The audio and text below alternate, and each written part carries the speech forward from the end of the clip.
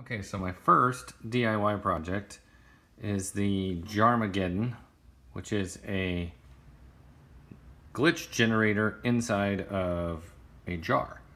So as you can see, it's powered by a 9-volt battery. It's got a simple PCB in there, very simple circuit, great for a first timer. And it just generates glitch, that's all it does. So I've got our little amp here, it's turned on, and let's see what this thing sounds like. So basically, you just hit the power switch, and you hear glitch. And as we turn this pot, it cycles through something like 7 or 8 different glitch algorithms.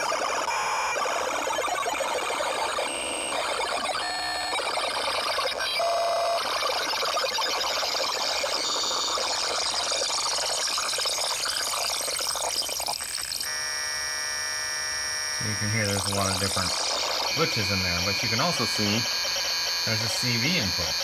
So what's that about?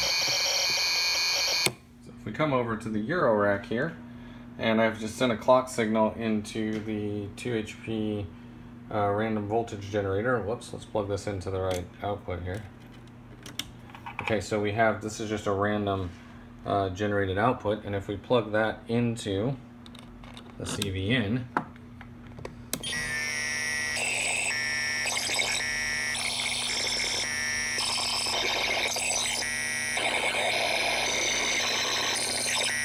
you see we kind of get some random changing glitch algorithms, and we can use the pot to kind of offset that. So we really want to have the pot down lower to get a longer range.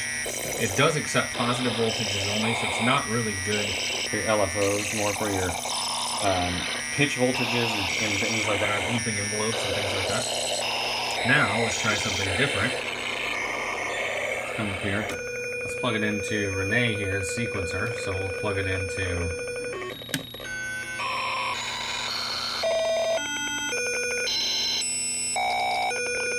what you can see is happening is every time the sequence advances, essentially moving the glitch knob.